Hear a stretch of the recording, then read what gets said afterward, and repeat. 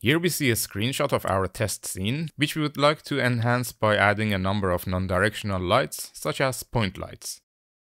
I'll use point lights for this example, but the explanation holds for any type of light with a limited range. As you can see, each light affects only a relatively small area in the final image. Therefore, it would be inefficient to do lighting calculations that would use every light for each pixel. In tile-based lighting, we divide the screen area in a grid of tiles and determine which lights intersect each tile. We then create a bucket for each tile that contains the indices of all lights that affect the pixels within it. In general, the number of lights per tile is low enough for forward rendering. Obviously, the more lights there are in the scene, the more lights will intersect each tile. This is also the case when the lights have relatively long ranges, which makes them more probable to affect large parts of the scene. Viewing the scene from above, we can see that the tiles will be extended in 3D space to form a grid of frustums. Also note that the only parts of the objects that are rendered are the triangles that are facing the camera, which are not occluded by another object. Ideally, we want to only keep lights that affect these visible triangles. We can use the minimum and maximum depth value of objects within each frustum to make them occupy a space that is as small as possible. The lights that are not intersecting any of these frustums are ignored. In this example, the yellow lights can be culled since they are not intersecting any frustums. The green lights are kept and they do actually affect visible areas in the scene. The red lights are also kept, however, there is no geometry that's lit by these lights. They are called false positives. This is pretty much the basic recipe for tile-based light culling. To summarize, we need to take the following steps. Calculate the 4 side planes for each frustum in the grid. In the light culling shader, construct the additional front and back planes for each frustum from the minimum and maximum depth values.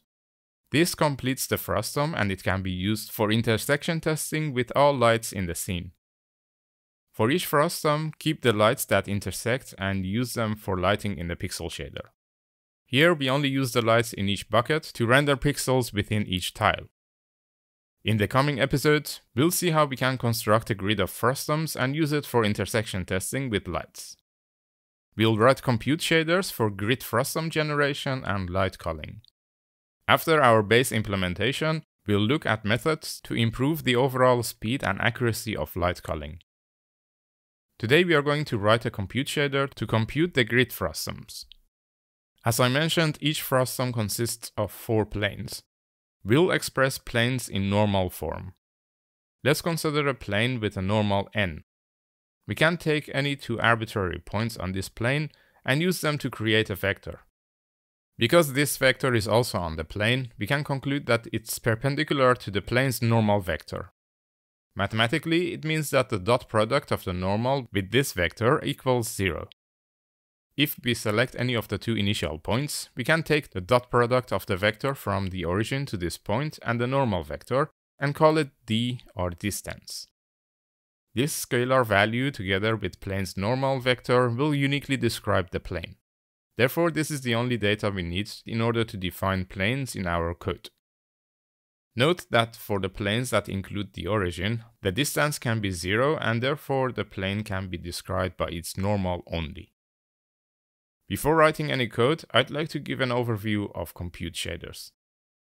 A compute shader is an HLSL function like the ones in vertex and pixel shaders. The biggest difference is that we can tell the GPU how many of these functions we want to run in parallel. That's why we call the code in a compute shader a thread.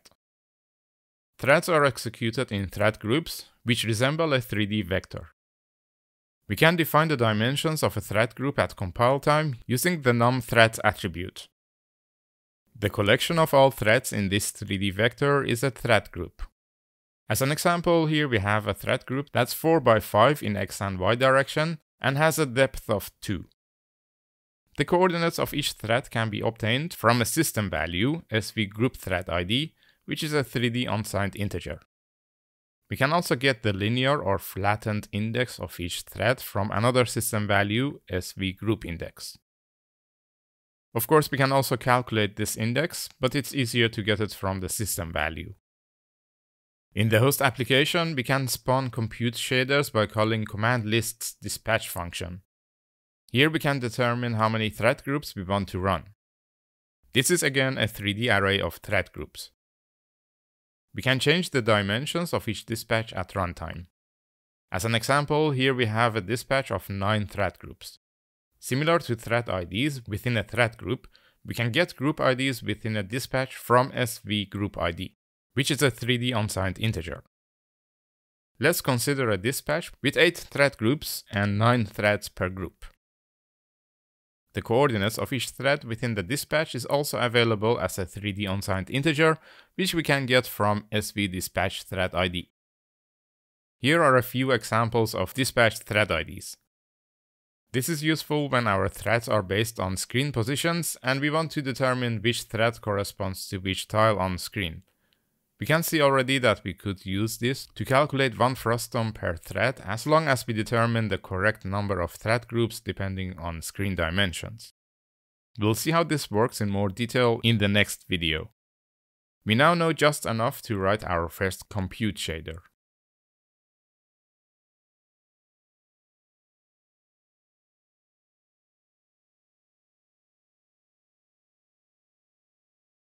Another way of inspecting the data during rendering is by using a program such as RenderDoc. There's also Pix for Windows and Nvidia's Nsight, and I'm sure AMD's got something too, but I can't remember.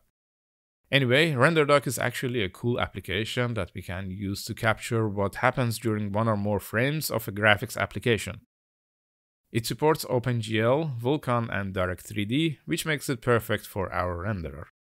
And it's a free and open source software that you can download from renderdoc.org. This is not going to be a tutorial on RenderDoc, since it would take multiple videos. Instead, I'm going to show you how you can inspect your data using this application. First, we need to run our application using the Launch Application tab.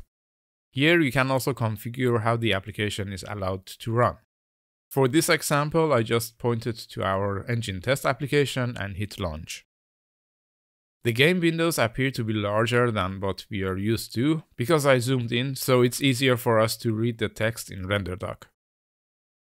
I'll close all windows except one.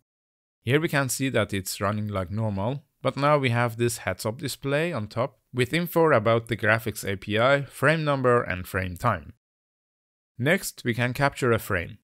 We have the option to capture a frame immediately, after some delay, or even capture a frame with a specific frame number. We'll go with capture immediately, since it doesn't really matter in this case. After pressing this button, we see that it captured a frame with about 100 megabytes of data. We could continue and capture more frames if we want, but right now we can go ahead and close the engine test. When the application is closed, RenderDoc will process and show the data for the captured frame. Here we can inspect the textures that are used. In our application, the only textures are the render target and depth stencil texture, so there's not a lot to see here. We can also see what's going on at each pipeline stage during the frame. We can walk through all steps in each frame using this timeline. Here we see the depth prepass and the color pass, for example. In the mesh viewer, the current vertex and index buffers for each draw call can be inspected. And here on the left side we can see a list of all API calls that were made during the frame. Now if we want to see the content of any GPU resource, we can open Resource Inspector, where we are presented with a list of all resources. Here we can select the resource we want to inspect by double-clicking it. The selected resource title here is changed accordingly. Since we want to see the grid frustum's buffer content, we select it and click on View Content button. Here we see the data in the buffer as hexadecimal integer values. This is because RenderDoc doesn't know what the data format is for this buffer. Luckily, it's rather easy to specify this by just writing the format in C language. Remember that our frustums have 4 planes and each plane has a normal and a distance value. We can simply write that here and click Apply. Now it's showing us the values in this format. You can see for yourself that the normal values have a length of 1. Also note how the distance values are really close to 0. Note that the signs of the X component for left and right planes point to the right and left respectively. Likewise, the signs of the Y component for top and bottom planes point down and up.